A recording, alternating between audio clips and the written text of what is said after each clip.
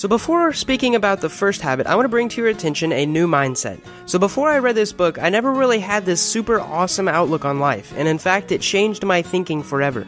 So when you're in any situation in life, you can choose to be reactive or proactive. But the basic idea is that by choosing to be proactive, you choose to increase your circle of influence.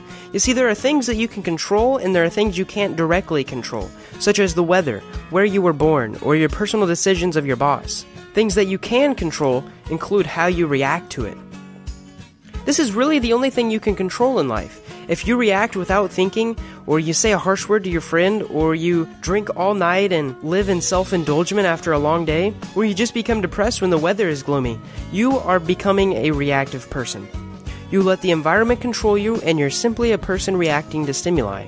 When you are reactive, you focus on things you cannot control. For example, you may have been born into a socioeconomic lower or middle class family. You may have been born into an abusive family. You may even been diagnosed with a terrible illness.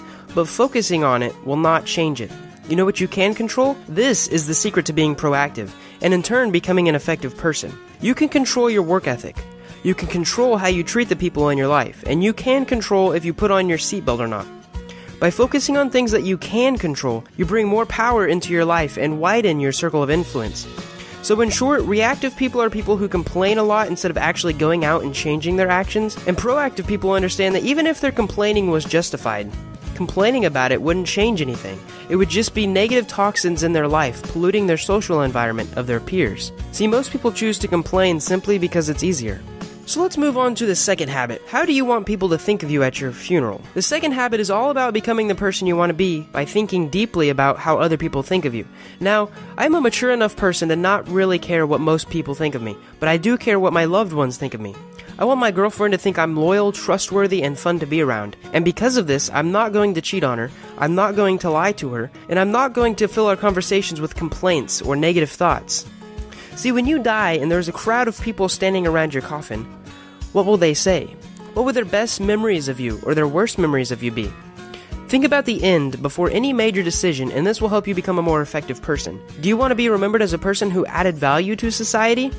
Maybe start filling your Facebook statuses with more positivity and upbeat content.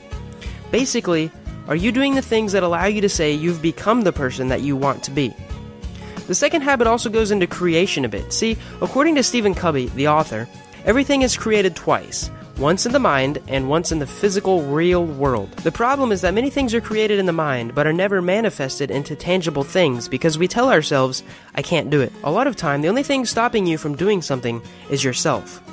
An even worse situation is when things aren't even created in the mind at all. For some people, debt, drugs, despair, or other life problems prevent a person from thinking about creation, and only on the negative outcomes of their situation. And this is where the first habit comes back. Stop focusing on what you can't control, and you'll be able to create more. You'll be able to add more value to the world. The last thing Stephen Covey mentions in this chapter is something called a personal mission statement.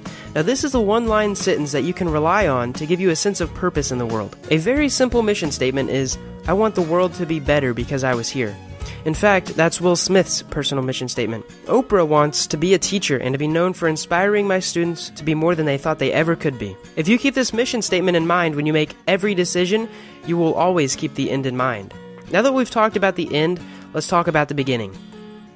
So Stephen Covey came up with this thing called the urgent and important matrix. Basically, everything you can do falls into one of 4 categories. Here's a super easy graphic that can make it easier to understand. Basically, anything urgent is something that needs to be done as soon as possible, and anything important is something that makes us effective. The advice the author gives is to do things that are not urgent, but they have to be important as soon as possible. Because if you do things that aren't urgent before they are urgent, then you won't have to fret about doing them last minute. Here's the thing that kind of annoys me. If I asked most people what they thought was important, they would say things like their health, their relationships, their financial credibility. But when you look into their actions, they spend their time doing other meaningless things like organizing papers, going out for long lunches, hanging out with the wrong crowds, fussing over little crap, doing stupid stuff for the better part of their day that doesn't lead them to bettering the things that they said was important to them. So you gotta put first things first. Spend some time with your family before you waste your time doing something like playing video games. Start putting effort into creating a monthly budget instead of putting your effort pinning new things on Pinterest.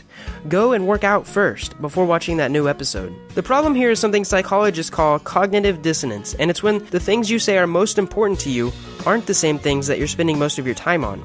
In fact, some psychologists say that this is unhealthy. The disconnect between what we say we will do and what we actually do is terrible, and I think working on this would improve a lot of our lives.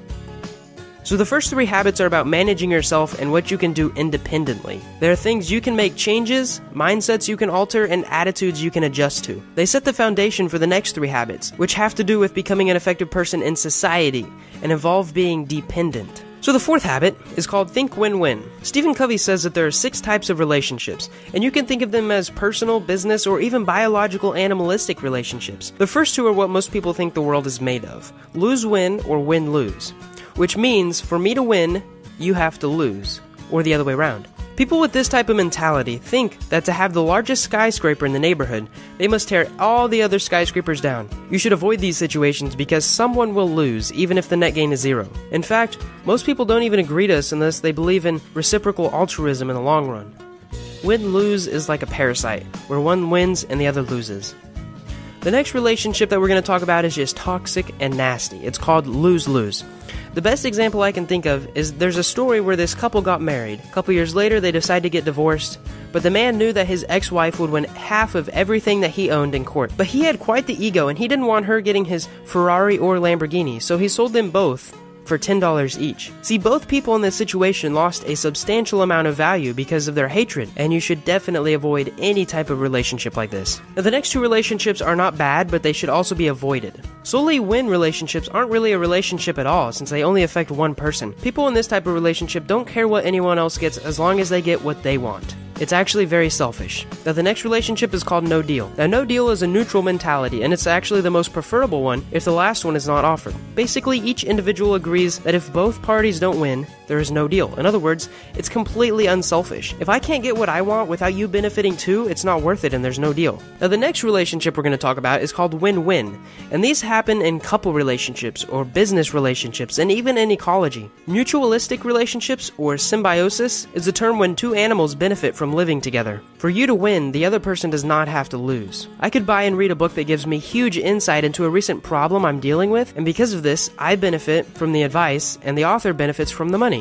I can make a video and upload it to YouTube and benefit from the advertisement revenue, and the viewers will benefit from the life-changing perspective. So start searching for win-win relationships, and you will surely become an effective person. Aha, the next habit. I love this habit. So the author gives a little story where a dad is talking to his coworker about a situation with his son. The father and son have a talk, and after the talk, the dad goes to his friend for advice. "I just can't understand my son sometimes," the dad says. "He won't listen to me." And his friend goes, "Let me rephrase that. You can't understand your son because he won't listen to you?" Says the friend, "I thought to understand another person, you have to listen to them." Honestly, when I read this little story, I actually got goosebumps, but the author is so right. How many times do we get mad at another person because they don't think the way that we think, but we haven't even tried to hear their side of the story first? We see the world through our eyes. Even from a baby, we are born egotistical, and understanding others' views does not come natural. Learning to become an effective person is understanding everyone has their own perspectives and opinions from their own personal experiences and life events. You should seek first to understand, because once you understand the situation and the person's feelings towards it, you might have a better chance of helping them understand you. So this is a little technical, but I want to get into the 5 levels of listening that Covey covers. The first is called ignoring, and it's just downright rude. So the second level is the kind of level my sister talks to my mom. It's called pretending. Yeah, right. You're at least responding to the person. The third level is called selective hearing. We only hear certain parts of the conversation, usually only the parts that benefit us. And it's really easy to do this with someone who talks a lot or a preschool child. Another level up is called attentive listening, which is not necessarily listening to the content, but rather the way the words are being spoken. And you focus on the energy. If you listen to a motivational speaker in another language and you actually get motivated, that's called attentive listening. The last type of listening we hardly ever experience, and it's called empathic listening. This type of listening is the listening with the intent to understand. You will get inside the other person's frame of thinking and understand them better. And it's not just the words they say or how they're saying them either. We give them all of our attention, including paying attention to their body language and paying attention to their feelings. This is very powerful because it gives you accurate data to work with. to understand their thoughts, feelings, and motives, instead of you being a brick wall saying, "Conform to me." Another form of great advice Stephen gives is to diagnose before you prescribe, which basically means to understand before you give advice. One of the best ways to find more win-win situations is to understand what the other person wants and needs before you can find a way both of you can benefit. So the next habit is called Synergize, and it took me a while to completely understand this, but it basically means the interaction of two or more parts to produce an outcome that is greater than the sum of their individual parts. So a very basic version of synergy comes from a teaching in physiology. So one part might be our heart, another might be your brain, and the third might be your stomach. Of course, these are very complex organs individually, but if they work together, they are extremely effective. Another example would be trees and squirrels. Separately, trees could reproduce by their nuts falling to the ground. Please refrain from commenting about this, but unless there's a really strong wind, they won't spread very quickly. On the other hand, squirrels could live without trees, but they would have to live in bushes and eat only berries. But they might struggle hibernating and eating food in the winter. Together though, the squirrels get protections in the trees, as well as tons of nuts to eat. The trees get the benefit of getting their nuts spread across even more land. Together they achieve and grow more than if they were separate. And one last example would be drugs and alcohol. Now, the effect of sleeping medicine is intensified greatly when mixed with alcohol, and I do not suggest trying this on your own. And in fact, most doctors warn against it. Now, these are considered constructive synergy, but there is also reductive synergy. An example of this is if you had the plague, but then you were also diagnosed with depression. Both are really bad to have, and if you have them at the same time, well, you might need some external help. In medicine, there's actually a word for this, and it's called comorbidity.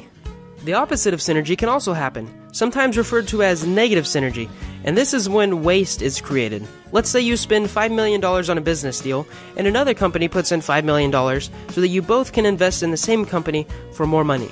However, the business that you put money in actually failed because it went over a certain amount, and because of taxes, it failed.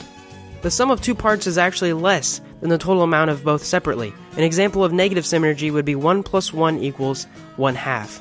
Seeking synergy will benefit your life in many ways, but particularly your business, relationships, and general life will benefit if you can find synergy. Synergy is basically 1 + 1 = 3.